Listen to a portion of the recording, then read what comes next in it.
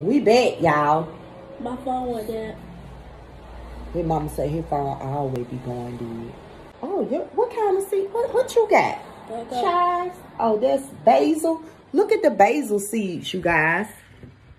They're small. Mine's real little, so I'll put all of it. Yeah, go ahead. Okay, and make sure you put what kind it is. That's the basil. So put your basil steak. This is the plantain steak. Where's the basil? It's over there. Here go the basil. You know, I'm talking about the little thing. It's going to have basil written on it. So mine is cilantro. And I'm going to put it right here. There's the cilantro. Oh, I got to put a bit of soil on top of it. Oh, yeah, we do. I think it kind of push it down a little bit. Push the seeds down a little bit. And then cover it up. Yeah, this is nice.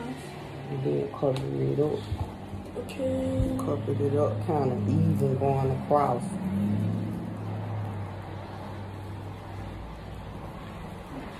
Me and my grandson, we planted some basil seeds, some parsley seeds, some chive seeds, and some cilantro seeds today.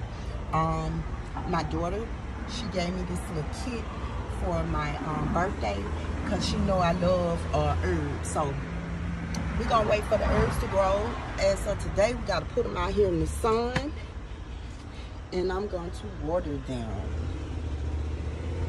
So now I'm gonna water the seeds. I put them over here. I put the plants over here in a little sun because it needs sun.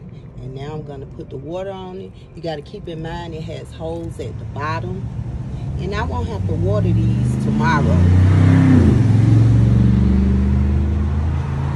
So we're gonna come back, you guys, when everything starts growing. Keep in mind you need to go ahead and start growing your fruits, your vegetables, and your herbs.